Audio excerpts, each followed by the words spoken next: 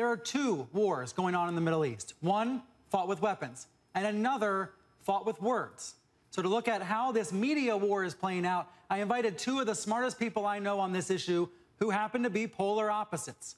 Rula Jebreal is a journalist and author, a Palestinian who happens to speak fluent Hebrew and has a Jewish husband. And Elliot Abrams is a veteran of Republican presidential administrations. Most recently, he was a deputy national security advisor under George W. Bush, and he's currently at the Council on Foreign Relations. They joined me here in studio to discuss. Rula Jebreal, Elliot Abrams, thank you both for joining me. Thank you. Pleasure. You all look at the same news coverage of this conflict and I think see two different things. So I'm hoping we can find some middle ground perhaps in this conversation. Rula, let me start with you. When you see coverage of what's happening in Gaza and in Israel, what do you see? What bias do you see? Definitely we shy away on challenging the Israeli narrative of what's going on in the ground and what's the end game. I don't see that. I see basically the Israeli narrative of this is a war that they had to go into being challenged by the visuals.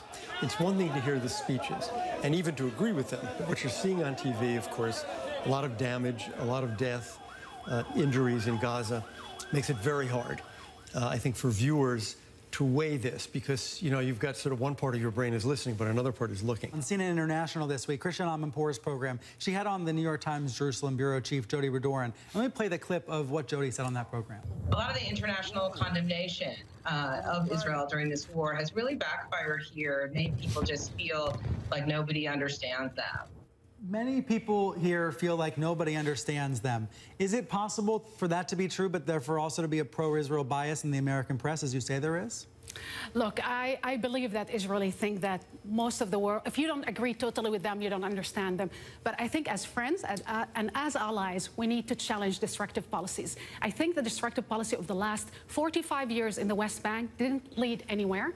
And the last 8 years in Gaza didn't lead anywhere. So you have to explain to me, and maybe Elliot can help us in this, and I hope he can, in explaining what do we want to do and what Israel wants to do with the millions of Arab Palestinians that are sitting there. You don't want to give them citizenship and you don't want to give them sovereign state. So what is the end game? The end game that we'll see these cyclical violence happening over and over. You wrote in the Witness Center this week a piece called The Long War with Hamas. Well, the problem is, again, it's easy to say, you know, what's the answer? Why isn't Israel for a two-state solution?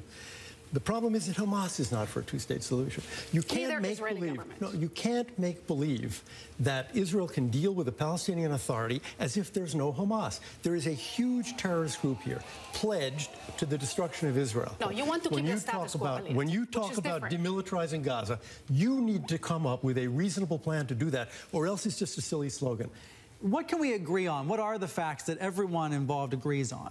Do we agree, and I hope you and I can agree, that Palestinians, millions of Palestinians, deserve either sovereign state or citizenship? Do we agree on this? Oh, I would agree on that, but only if and when Israelis can have safety and security. I agree. That's coupled with safety and security. Peace in our time. We agree on this. Can we please agree that, and I hope you will write something about it, that if Israel really totally demilitarize, like they did in the West Bank, can they seal an agreement with moderate Palestinians? I'm not sure what you're asking. Is it possible for there to be agreement between the Palestinian Authority and Israel? Yes, there is. But there's why it didn't happen? It's been a negotiation for the last 6 years. I will tell you why. Because neither Yasser Arafat at Camp David... No, but we don't have Yasser Arafat died 6 years ago. Neither Yasser Arafat at Camp David nor Mohammed Abbas after Annapolis would sign an agreement. You know that Barack offered, you know that Olmert offered, and they would not sign an agreement. That's the problem. But you have a bigger problem now. Kerry asked them to sign now. Abu Mazen was willing. He was not willing. Come on. He was willing. He was not willing. He was willing. But when you see when you see that your settlements that were 60 settlements 20 years ago today are 200 with 1 million. I must say, I don't think this has anything to do with the fact that there is a murderous terrorist group in Gaza trying to kill as many Israelis as it can. Those came in the last 8 years. You can't cancel the last 55 years. Hamas did not come in the last 8 years. When you say, well, they should be disarmed. Do you agree that the Palestinian Authority international community will do it? The international community is not going to disarm Hamas. You know the main thing that really separates us? You are convinced that because that you're a man and I am a woman? No, that because there is a problem here. So if we were smarter and we listened to each other, we would solve it. I don't think that's right. There are some problems that are so difficult, and the problem of, frankly, Islamic terrorism in the Middle East today, whether it's in Syria, ISIS, or whether it's Hamas in Gaza, we don't have a solution, and we're not going to have one tomorrow. And I do want to go back to the first point you made, which is that visuals matter. There have been complaints for a number of weeks now that what we don't see from Gaza are the Hamas militants and up-close views of their attacks on Israel. It's hard to show, obviously, but there are other things that are not being shown. Israel has a field hospital at the Erez crossing serving Gazans. Nobody shows that. Israel has sent, during this war, more than 1,300 truckloads of food and medicine into Gaza.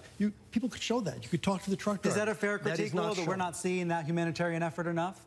I think when the big story, and we work in the media, and of course when you have a story of bombardment of schools, UN schools, where kids are dying and died, and a bombardment of a market, between that story and a humanitarian truck, what are you going to show? Both.